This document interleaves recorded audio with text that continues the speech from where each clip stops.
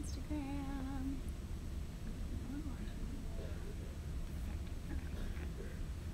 All right, hey BULQ community. Thanks for joining us today, guys, for our first ever BULQ Breakdown. This will be a monthly chat where we talk to you guys about sharing brand updates, industry trends, and just answering some of your questions that you might have about BULQ or what's going on in the community. So today I am joined by my new co-host, Courtney. She is a new BULQ team member, and she'll be assisting me with these videos. Yeah, thank you so much for the intro, Colleen. Hey BULQ community, super excited to be here. I'm Courtney, I'm new to the BULQ team, and really excited that we're going to start doing these monthly videos. So as Colleen and I are talking, feel free to post any kinds of questions about reselling or BULQ or anything that pops into your head in the comments. For Instagram, that's going to be below us, and then on Facebook, it's going to be over to the side. And toward the end of the video, Colleen and I will pick a couple questions that we want to answer live. Yeah. And of course, don't forget to like this video and share it so you can get other members of the reselling community involved. Yeah. All right. Thanks so much, Courtney. We're just going to jump in and get started. So first thing that we want to talk about this month is a craze that's been, wildly popular right now from Netflix is The Art of Organization with Marie Kondo. If you have not heard, it's a new Netflix series based on her best-selling book of the same name, The Art of Organization with Marie Kondo. And so for those of you guys who are unfamiliar, Kondo is a organizations consultant. She helps people take things in their lives that are not sparking joy so that they can create just basically a more organized space and help them with their daily lives and whatever thing that entails. So, if you're a reseller, if you guys are a reseller and you haven't gotten started in selling apparel yet, right now is the time to do it. With the craze of Marie's new series, is that people are taking items from their home and they're taking things that don't spark joy and they're just donating them. So what that means is right now that Goodwills and thrift stores are being flooded with great apparel items for you guys to source and sell. Yeah, so you guys can go to those stores, thrift them, flip them, and start making a profit from them. Yeah, it's a really great trend. I mean, I know last weekend I semi-condoed my own house, and I had no idea how much stuff I just had lying around. And it's amazing because, yeah, as Colleen was saying, it's so great for thrift stores. If you source from there, if you source from even flea markets, it's a really great option because there's so much good stuff there now. But the really cool thing too is that you can also take some of Kondo's organizing techniques and use them to organize your own inventory, right, Colleen? Yeah. So she offers a lot of different aspects to her organization steps, but one thing that you can take away as a reseller that's not just from sourcing the inventory at these Goodwills is that actually using those organization skills to tackle your workspace or even your desk piles. So the way Marie breaks it down is that she separates your organization into different categories, so it's not such an overwhelming task to think about at one time. The way that she organizes it is by clothes, books, paper items, and then kimono. Kimono meaning kind of just everything else that you have. And while you don't have to necessarily use those exact same categories of where to start, you can apply those same theories to your organization tactics. So if you have clothes that you want to start apparel, you just start there with the clothes. If you have toys and games, if you have bath and beauty products, you want to start in a specific area so the whole project itself is not overwhelming. Another tip she really offers that's a great one is she offers a specific folding technique for her clothes, which is, again, going to be great if you have that dreaded death pile that you need to take care of. Hashtag death to the death pile. If you guys are not on that challenge, it's a regular challenge going on with Poshmarkers, and it can honestly be applied to any time in your reselling journey. But we can get a little bit more into that later. Yeah, definitely. Yeah, it's such an awesome method. I know I had so much more room with all of my stuff, and I actually started folding the way that she folds. You can actually see everything you have, which is crazy. Yeah. So a huge benefit of that folding technique, and we're not going to get into a specific example of how to fold it because you guys can just go on YouTube, you can type in Marie Kondo folding technique, and there will be literally thousands of videos showing you how to do it. But it's going to be so helpful, especially if you have limited space, because it really compacts the clothing and that way you'll have an easy way to view them and also pull them out and quickly pop them into a poly mailer whenever they're ready to be shipped and sold. So we definitely recommend checking out that technique, because it's been not only a huge lifesaver for so many of us just having to deal with our own personal spaces, but specifically as a reseller and as a apparel seller, trying to stay organized, trying to stay neat, and trying to maximize the space that you do have. Yeah, definitely. Those are great tips, Colleen. And sellers, if you have any tips on how you organize your death piles, or how you sell clothes or home goods, whether it be on Poshmark or any other marketplace, let us know in the comments so you can share your sage wisdom with other resellers in the community. Speaking of the community, getting back into selling clothes, if you are nervous about getting started, if you don't feel like you're a fashion expert and this is a totally new area for you to get started in, really, again, now is the time to start doing it. Not only is there such a surplus and great inventory out there being donated, but the community itself is going to be very, very supportive. It's so easy now to sell clothing with ThreadUp, Tradesy, Poshmark. It's snap a picture on your phone, list it, share it, and get sales. Additionally, the communities for these apparel selling apps are just overwhelmingly welcoming. It's amazing. Everyone's there to help you, to teach you, to not, give some advice that might actually hurt your business. Everyone wants to help each other and to really just embrace you with open arms. So go ahead and check out those communities, check out those apps, and just jump in. Experience is it's the greatest teacher. You're never going to learn everything from just a YouTube video. You really just got to get in and start doing it. People are there to help, but starting is the first step. Yeah, definitely. I mean, even Colleen and I have sold on Poshmark. Yeah. And it's been really fun. Yeah. So, yeah, that's awesome. Cleaning your space, making some money, there's really nothing, doesn't hurt anything like that. Yeah, definitely. And I know we also just recently made a video actually on how to sell on different alternative marketplaces, Poshmark being one of them. So we're actually going to leave the link to that video in the comments here, so you guys can check that out after. And we have a bunch of other content too about how to sell specific types of inventory. So we have ones that we will be listing on tips for selling on Poshmark and other clothing apparel reselling apps, but also for how to maximize your clothing sales on eBay. So keep an eye out for content like that. We're always ready to share the information that we have so that you guys can sell better. Yeah.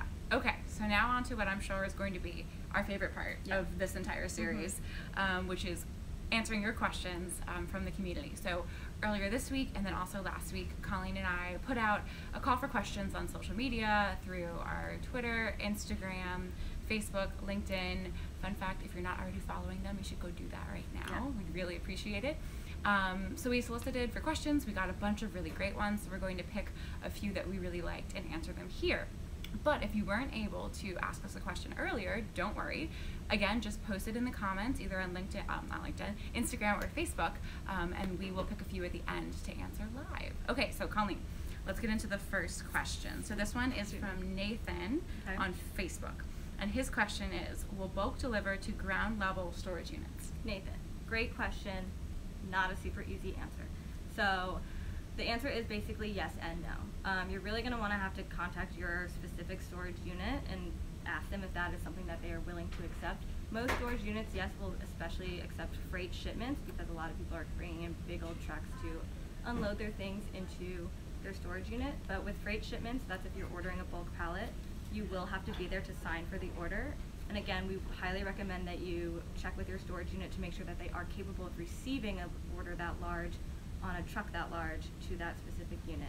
With ground shipments, where we would ship all of our cases, which are the smaller boxes, we don't recommend directly shipping to a storage unit since no one will have to be required to sign there, and you don't want to leave that responsibility up to a worker that maybe you don't have a rapport with or have a trusting relationship with. So for ground shipments, again, most likely we recommend shipping it to your home or your business. If it does need to be a storage unit, check with your storage unit facility and see if they're willing to accept packages on your behalf.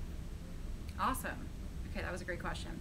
So this next one is from Rudy, came in on Instagram, and he asks, can resellers list items on BULQ?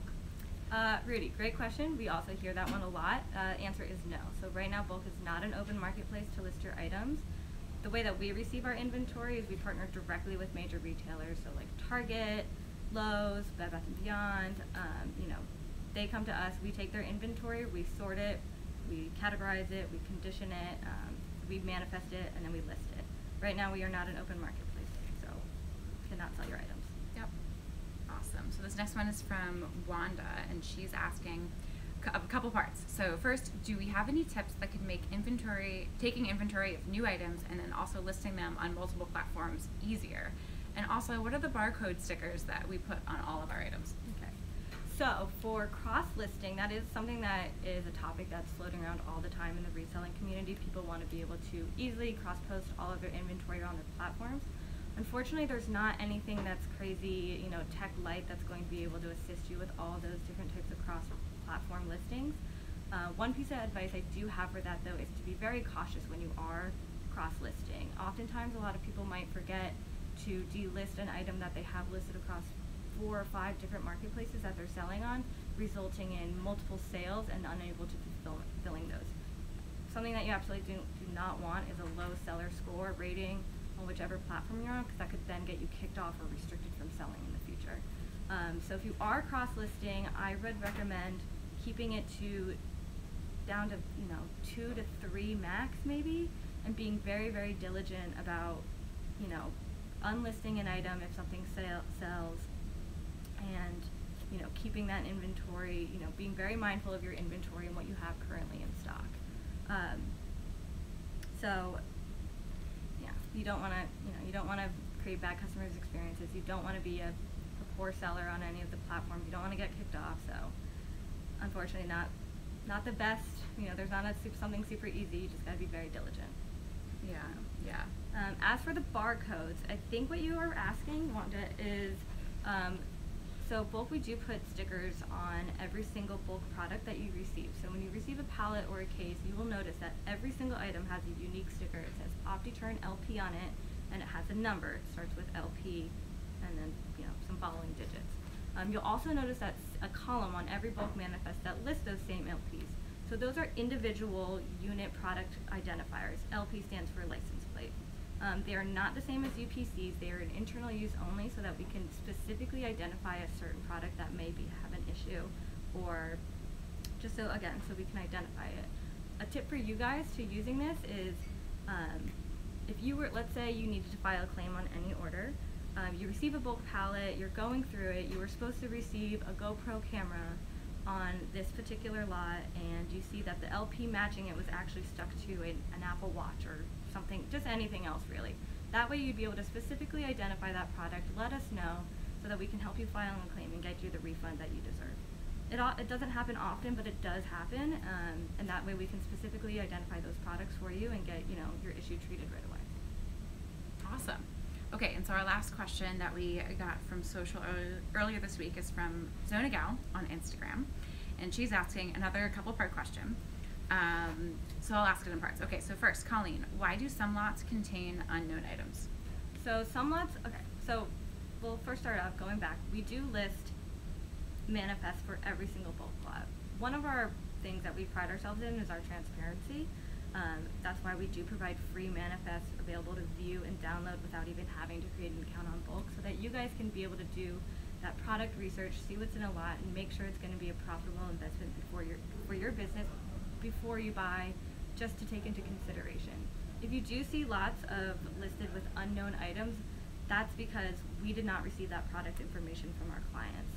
The way that, again, mentioned earlier, we partner with major retailers to process their overstock, their returned, and their refurbished goods, so that we can then categorize them, condition them, and sell them to you all. If they do not provide us with that specific product information, then we cannot pass that information on to you. We will let you know that they are unknown items, but if we don't have the information, we can't share it. Because that information is also totally free for you guys to view, if you don't feel comfortable purchasing an unknown or mystery lot, then, you know, absolutely move on. You know, we would never want you guys to make a decision in purchasing that would harm your business. So, you know, that's, you know, just if you don't feel comfortable investing in something like that, then move on to the next lot to research. But that's where basically unknowns come from. We don't have that information, so we can't share it. If we did, it'd be there. Yeah, totally. No, awesome insight. So then part 2 of that is, can we put up more item photos for the items included in these lots? I think that, product photos is probably our most asked question throughout the years. We totally understand all our customers, they want to see pictures of all the individual units that we're receiving. Not so unfortunate, but we are working and partnering with these huge major retailers. They are sending us thousands and thousands of items a day for us to process in our warehouse. That means every time an item gets touched, inspected, and looked at, that has a cost to it, as you may know. Your time is money, a touch is money. So if we were to stop and take individual photos of every single product unit, that would only increase prices on bulk, and we don't want to do that for you. A solution around this that we have recently come out with is that we have stock photos listed for all the items listed in the manifest, so that you can go and you can see what that product is. Again, unfortunately, we just don't have the warehouse capacity to be able to take photos of every single unit without having to affect the prices that are currently listed on BULQ.com. And I don't think anyone wants higher prices, so. Right, totally. And then last part of that question is, can holiday items be put in separate lots and not mixed in with like the rest of the other kinds of stuff? So we, that's another thing that we hear a lot. It's definitely something we're looking into and working on based on sorting and creating more, specific types of sorts like that. At the moment, we don't have the actual technology to be able to distinguish what a holiday item is. In the in a retail world, it will just say decorative or home and good, home goods. So we don't, as a way of product is actually described, it's not described as holiday. So we're still working on developing a technology that might be able to identify that more clearly so that we can sort it more clearly. Right now, we're working on it, but we don't have that feature available. Awesome. Great insight, Colleen. Thank you for answering those questions. Okay, so now we're going to take a look at our Instagram and Facebook feeds and see if there are any great questions that have been posted up there. Yeah. So yeah, Colleen's going to take a look at Instagram really fast. So for Instagram. And there's still time to post comments and questions. And the great thing is, if you post a comment that we're not able to answer, or you're out of time, no worries, we can answer it afterwards. And also, we do need suggestions for next month's video, so feel free to include those as well. So I cannot view questions that are coming through.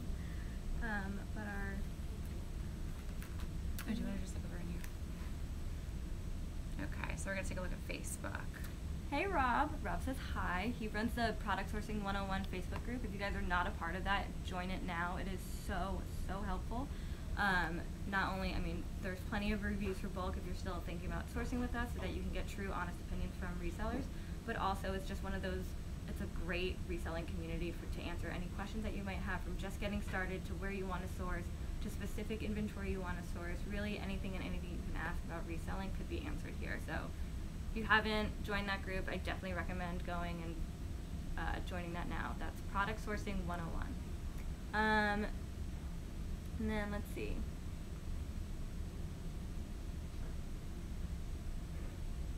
So Nathan asked, why do liquidation companies not allow buyers to select the types of items they want, more specifically like just shoes, no apparel? So that's a great question. Again, it's also something that we are currently working on and streamlining our categories when we were building these lots. There are definitely a lot of online sources and inventory sources out there that will provide you with just shoes and no apparel. But it's really just about all how it's built and how the technology determines which things should go in which lots. The cool thing about bulk, though, is that when you are on the page for viewing a lot, you'll be able to see the exact percentage of what type of category the items are in there. So it'll say something like 90% men's shoes, and then it might say like 10% apparel. That's awesome insight, Colleen. We did just have a technical difficulty on the Facebook Live, so I think we're going to cut it a little bit short, but if you did have questions, we'll be sure to answer them after this. So again, thank you guys so much for joining. And again, if you have suggestions for next month's video, please comment them. We would love to hear them. And make sure you like and share this video. Yeah, comment us, send us a message. We're always available. We love all your questions. We want to hear more, and we want to answer any questions you guys are going to have in the future. So for now, we'll catch you on the next one, and keep up the hustle, y'all. Great. Thanks, guys. Bye.